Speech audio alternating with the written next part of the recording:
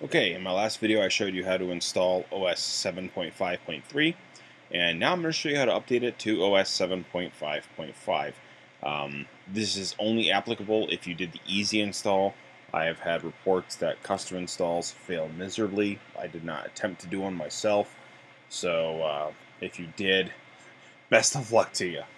So, as you can see, we have our 7.5.3 system up and running. Now, one thing you're going to need to get your hands on is a copy of disk copy 6.3.3.smi. I'll post the link to where I got my copy from in the description for this particular video. Everything else that we have here is pretty much the same. Our shared folder, we don't need those disks sitting in there anymore. So I'm going to create a new folder underneath there and call it System 753, just for archiving purposes. Highlight those and move those into it. In case I do need them again later on while I'm using the operating system, it'd be nice to have them available.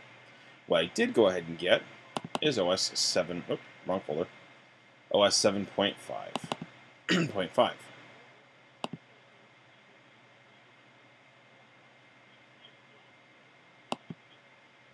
Okay, 3 disks, they're .c files. .c needs to be extracted. Mac OSX doesn't know how to do it. However, Mac OS 7 does. So we're going to grab those 3 and we're going to put those into shared, because I need to make those available to the guest. I also need to make the disk copy available to the guest, so we're going to put that in there as well. I can close this out.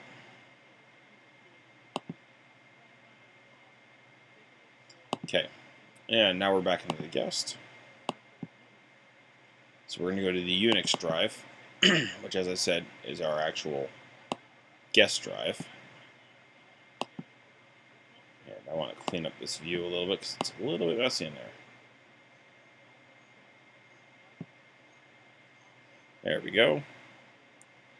Alright. Disk copy will not run on a non-HFS drive. So in order to work disk copy, we actually have to open it from here. So we open up our Mac HD, and we grab disk copy, and we just do a drag and drop. And then we're going to run this.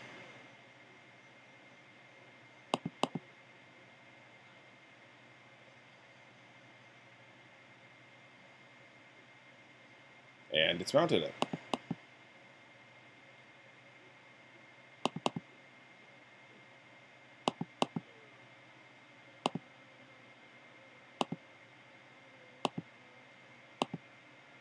Interesting.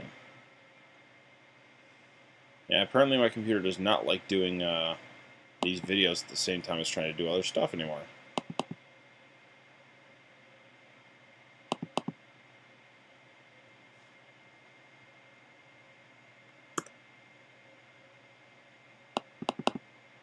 There it goes. Wow, that was weird. Okay. So apparently the i5 isn't everything it's cracked up to be. I'm kidding. Alright, so we need the disk copy file now.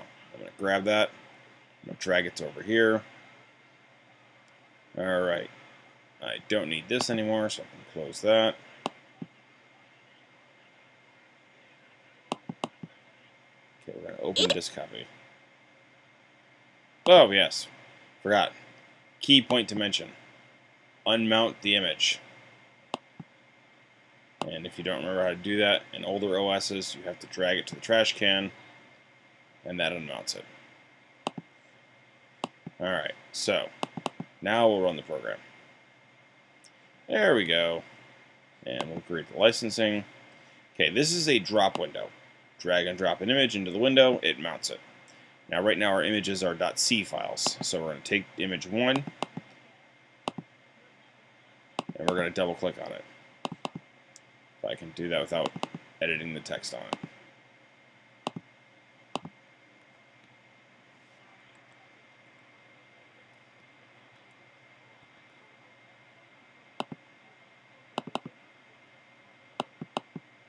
There we go. Stuff Expander is going to do its thing.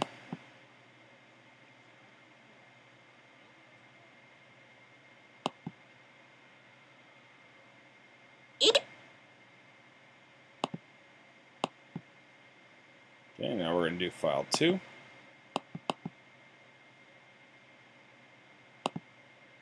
Now if you'll note they're not showing up, that's okay. I know they're there.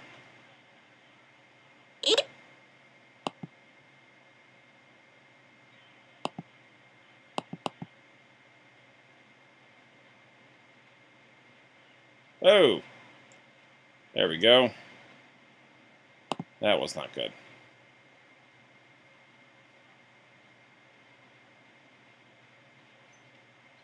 Normally it's not this unstable. It probably has something to do with the fact that I have something chewing up my CPU usage.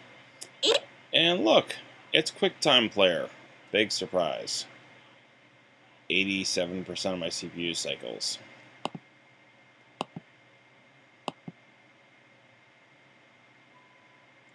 Alright, so we're going to reopen disk copy.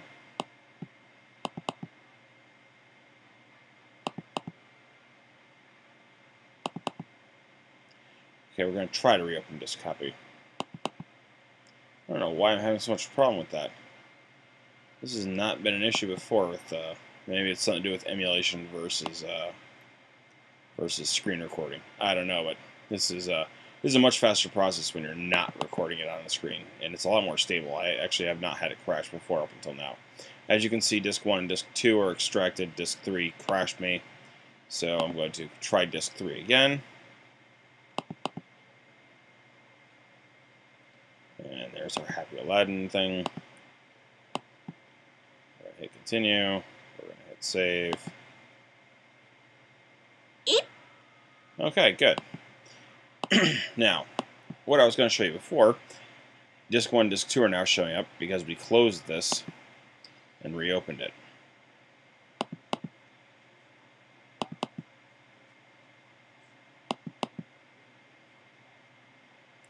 Now all 3 of them are there. So, one at a time, drag them over, and mount them with disk utility. So there's disk 1, which we can close. We don't need that up. Disk 2. Yes, you do need to mount all 3. And disk 3.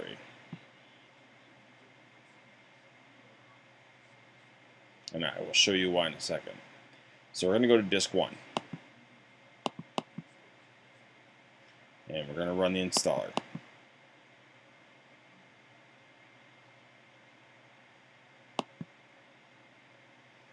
Okay, and we want to upgrade Macintosh HD to 755. Hit install.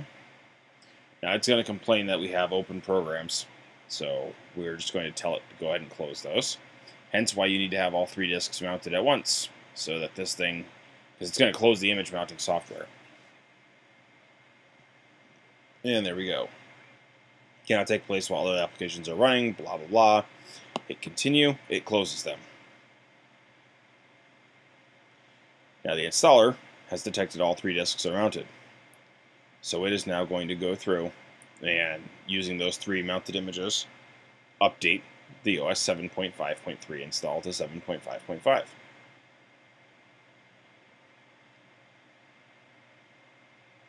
And now what it wants to do is restart.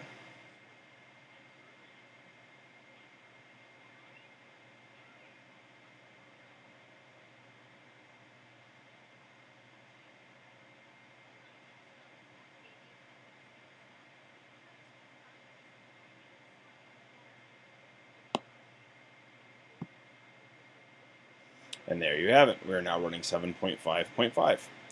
So my apologies for the technical glitches there. As you guys have seen up here at the top, I've had a CPU meter going, and I'm running pretty consistently at an average 90-something% CPU power. Memory is not an issue, as you can tell. So I think it has to do with the recording going on at the same time as this virtualization layer. As you can see, QuickTime is definitely chewing up a lot of CPU cycles. So again, notwithstanding that, it's usually pretty stable. I haven't had any problems with it thus far. So enjoy. I'll be posting a video fairly shortly on how to do OS 9 with something called Sheep Shaver once I get that system set up myself.